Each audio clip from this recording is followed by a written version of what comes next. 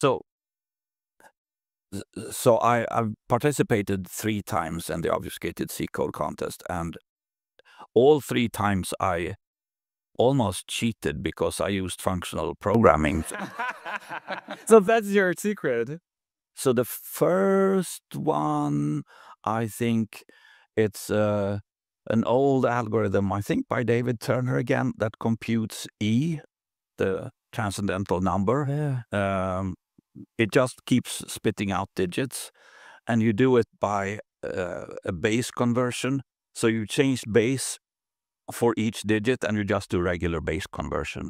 And so I took that and I rewrote it in C and sent it in. And I mean, it's hard to understand in Haskell, and it's impossible to understand written in C. And then you format it in a really ugly way. I love it. And then, so early on, they had a limit. You could only have 512 bytes. So the second entry I sent was one that computed prime numbers. Again, using a lazy sieve, the way you would do it in a functional language, and then transcribed into C.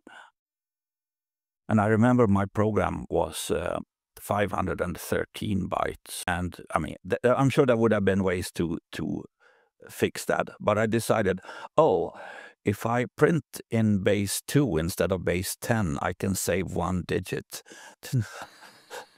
So it printed primes in base 2. It's the only time I've had a recursive main function.